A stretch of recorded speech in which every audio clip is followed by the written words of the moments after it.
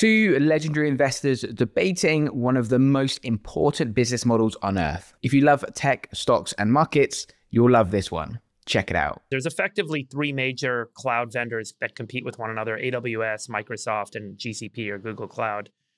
AWS has a $124 billion revenue run rate, Microsoft $120 billion, and Google Cloud $54 billion. AWS, which is slightly larger than Microsoft, is only growing 17% year over year. Microsoft's 26% year over year, and Google Cloud is accelerating at 32% year over year. Some say getting closer to 40% growth rate. The big thing I hear from partners and enterprise customers of these cloud services is that many of them, if not all of them, as they scale up, move to a multi-cloud model. So none of them want to be dependent on a single cloud. Many folks started on AWS because AWS was the OG. Back in the day, when I was running Climate Corp, I was the largest EC2 user on AWS for about a year and a half, which was their elastic compute cloud service. We were running all these models back then. So a lot of companies that are old school established themselves on AWS very early on. But the outage that happened this week, I think, starts to highlight for folks that they can't and shouldn't have a dependency on a single cloud service provider, and will only accelerate the diversification of companies into the other clouds. And so I do think this is actually a very beneficial situation for Microsoft and GCP, and to your point, JCal, perhaps even Oracle, in terms of giving those sales teams, which are very aggressive, a hard story to go and sell for and say, guys, you don't want to just sit on AWS in case this happens again. We've got better infrastructure, we're more reliable, et cetera, than these other guys. So come and move over to us. And that might be a little bit of a naive, simplistic, kind of reductive way to think about what happened this week. But we are seeing the smaller competitors accelerate. And I think that this might be another kind of moment of acceleration for those folks. And multi-cloud,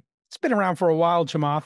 When you're doing stuff with 80/90, are the big companies already doing that, or do they assume, hey, there's going to be some downtime? I think there are two markets. There's the AI market, then there's the non-AI market. In the non-AI market, everybody has everything. It all looks effectively the same. There's certain products and services that are unique to Azure versus GCP versus AWS. But by and large, the market is big enough and important enough that you'd have to be pretty insane to take a single vendor approach. What typically happens in these markets is that they start off really small. One person has all the share. And then as the market becomes very valuable and very big, everybody diversifies because it's a risk management thing. If you didn't have that diversification and something bad happened and it impacted your business, you could get sued. So there's all these reasons why eventually all these three big companies will converge effectively, roughly a third, a third, a third. You know, there's this principle called the rule of three, where they say like all markets eventually mature to kind of a 60-30-10 split,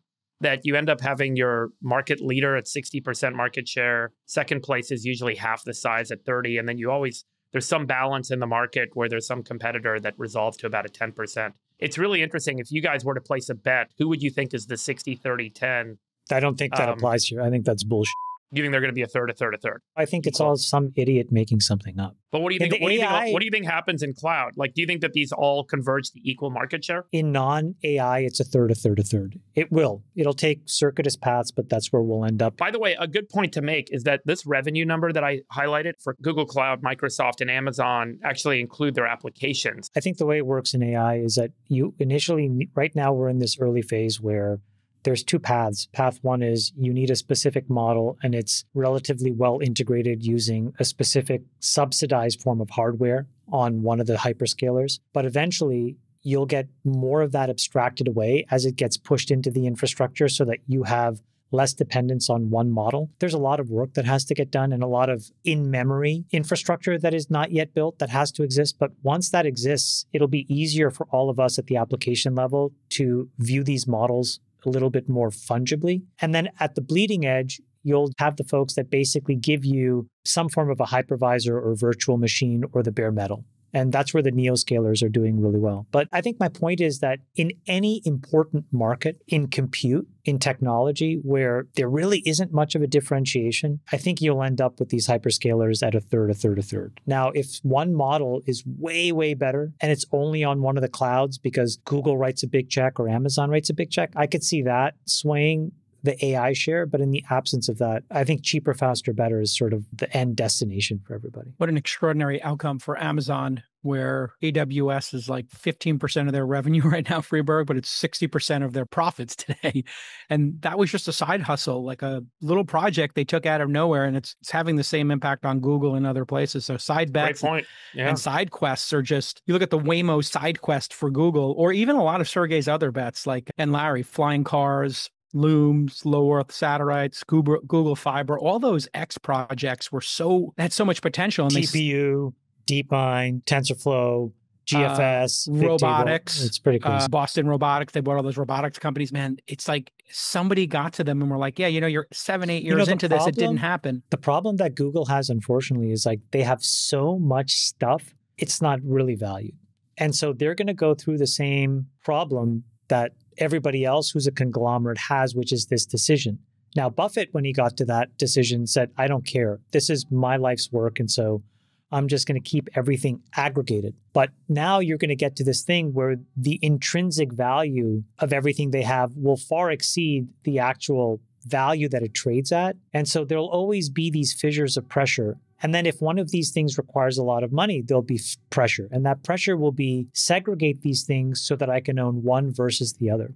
So I suspect this is going to happen at Google. This was what they set up to do with Alphabet, was to be the holding company. They made that evolution, particularly in a company like Waymo, where they said, we can't be the sole funder. They brought in Silver Lake. They brought in all these other investors. They did this actually with Verily. They did this with a bunch of these, what they call other bets. By bringing in outside capital and having an independent board for these subsidiaries, they were actually able to drive better outcomes because now there was governance and there was aligned interests. There's no way somebody as smart as Silver Lake comes in if they think there's not a path to liquidity. So the other thing they have to promise is they're like, listen, we will take this company public, and in return, you will help us build a better company than we could build ourselves. Well, it seems that Silver Lake has done their part of the bargain. Now it's up to Google to live up to their part of the bargain, because if it doesn't get liquid, it sets a very bad precedent for everybody that committed capital into that company. Google has a problem that sounds insane, but is actually real. They're too good at building valuable business. They're not the only ones though.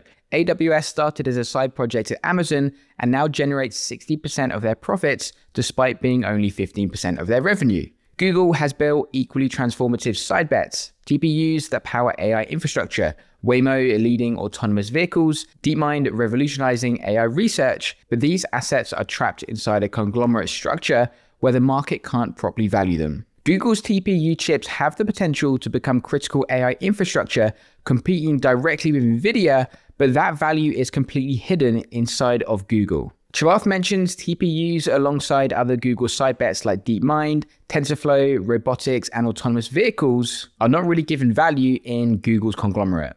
In my opinion, TPUs are one of the most underappreciated assets in tech because they're buried in Google's financials rather than valued separately. These aren't just chips Google uses internally, they're powering a growing portion of AI training and inference workloads across the industry through Google Cloud. When companies train models on Google Cloud, they're often running on TPU infrastructure that competes directly with NVIDIA's GPUs. The economics of TPUs are extraordinary. Google has designed them specifically for AI workloads, making them more efficient than general-purpose GPUs for many tasks. They control the full stack from chip design to cloud deployment, which means better margins than competitors buying NVIDIA chips and reselling compute. But all of this value gets lumped into Google Cloud revenue, which itself is mixed with Google Workspace and other services. If TPUs were a standalone company, investors could value it based on the massive AI infrastructure build-out happening globally. Instead, it's just a line item contributing to Google Cloud's 32% growth rate, which itself is overshadowed by advertising revenue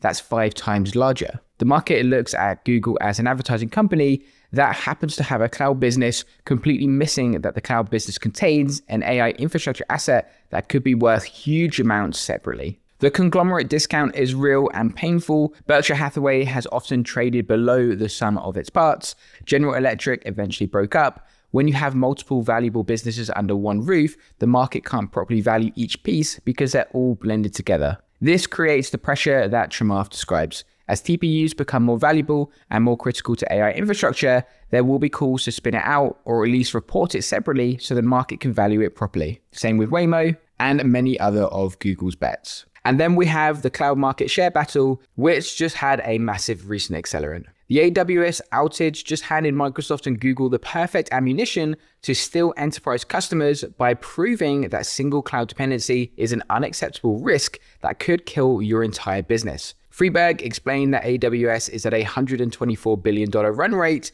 Microsoft $120 billion, and Google at $54 billion, with AWS growing the slowest at 17%, Microsoft at 26%, and Google Cloud at 32% year over year. Friedberg also mentions that partners and enterprise customers are moving to multi-cloud models because none of them want to be dependent on a single cloud. The AWS outage isn't just a technical failure, it's now a sales weapon that competing clouds will use for years. Every enterprise CTO who watched their business go offline while AWS was down now has to answer uncomfortable questions from their board about why they had a single vendor dependency. This matters because cloud migration decisions are sticky.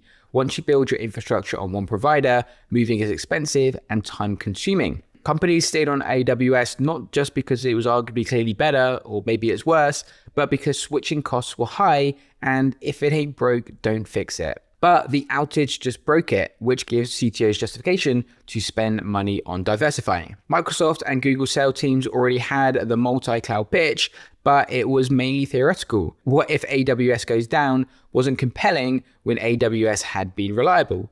Now it's not hypothetical, it happened, and every CTO remembers exactly how bad it felt watching their services offline with no control. That emotional memory is worth a lot. Public companies have to disclose material risks. If you're 100% dependent on AWS, and that dependency could tank your business if AWS fails, you have to tell shareholders.